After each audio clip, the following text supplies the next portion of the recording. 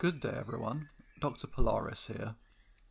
Unfortunately, dear viewers, I will not be producing full videos concerning the ancient faunal communities of Paleocene South America, Africa, Australia, Antarctica, India or Madagascar.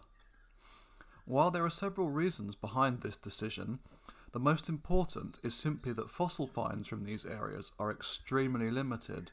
While on our own Earth, these areas have been subjected to decades of intensive study, on Alter Earth, a combination of a lack of resources, dangerous local wildlife and harsh working conditions have impeded paleontological studies in these regions. As in our world, the fossil record is silent in Australia, Antarctica and Madagascar, but South America and Africa have yielded a few bits and pieces of noteworthy Paleocene dinosaur material. For those of you who would like a summary of the few interesting finds from these continents, I will provide a brief list of the salient finds. The only Paleocene fossil site so far explored in South America is the Tiupampa site from Bolivia, 65 to 61 million years ago. The following dinosaurs have been recovered. Number 1. Mizqueraptor muizoni, an advanced troodontid, most likely a descendant of Troodon. The first troodontid known from the continent, this animal stands at the base of a large radiation of South American forms that later radiated into many environmental niches. Overall, this animal was very similar to Troodon itself in terms of size and niche. At roughly 2 meters long and possessing an omnivorous diet, this adaptable generalist thrived in the tropical rainforests of Paleocene Bolivia. In the Eocene, descendants of troodontids such as this radiate into large herbivores, speedy ornithomimosaur analogues, and generalist omnivores. Number 2.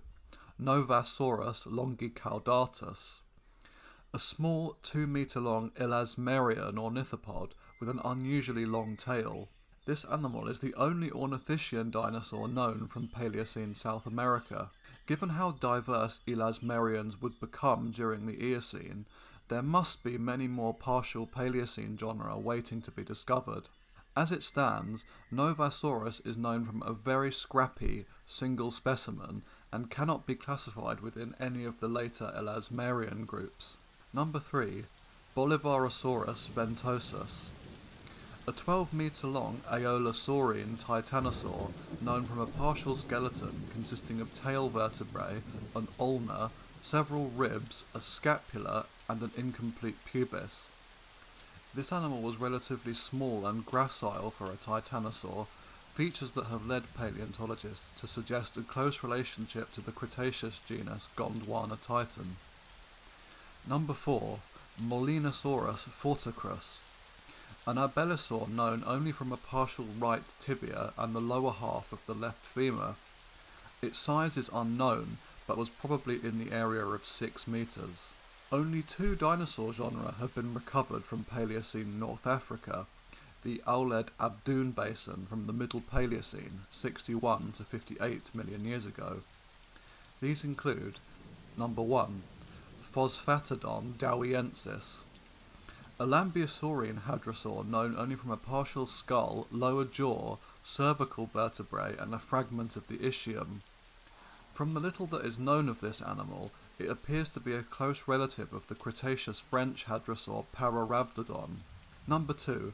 Abdounosaurus simus, an abelisaurid known from a partial skull. The jaws were short and robust, similar to its probable ancestor Tyrannosaurus.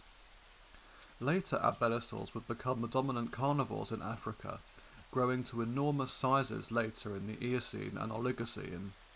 However, Abdounosaurus itself was probably about 7 meters long and would have preyed on the hadrosaurs and titanosaurs with which it shared its environment.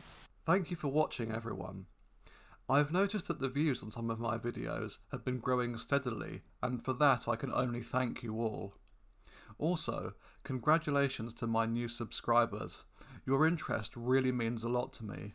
I apologise that this video was shorter than usual, but on Alter Earth, Paleocene Gondwanan fossil sites are poorly known, especially when compared to those of the later Eocene.